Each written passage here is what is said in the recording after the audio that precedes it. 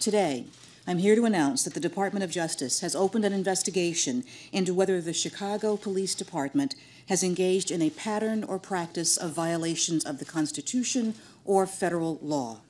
Specifically, we will examine a number of issues related to the Chicago Police Department's use of force, including its use of deadly force, racial, ethnic, and other disparities in its use of force, and its accountability mechanisms, such as its disciplinary actions and its handling of allegations of misconduct.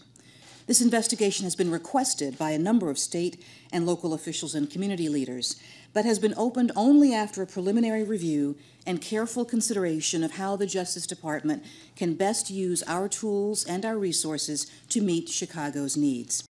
And the team will meet with a broad cross-section of community members, city officials, and law enforcement command staff and officers to both explain our process and to hear from anyone who wishes to share information relevant to this investigation.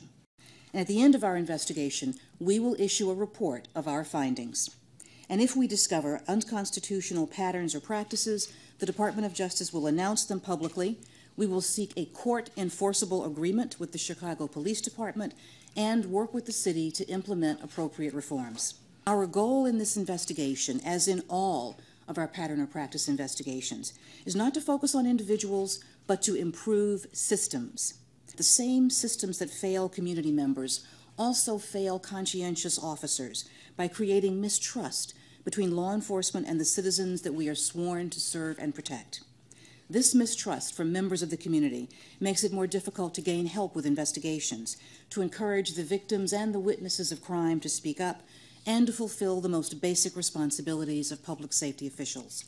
And when suspicion and hostility is allowed to fester, it can erupt into unrest.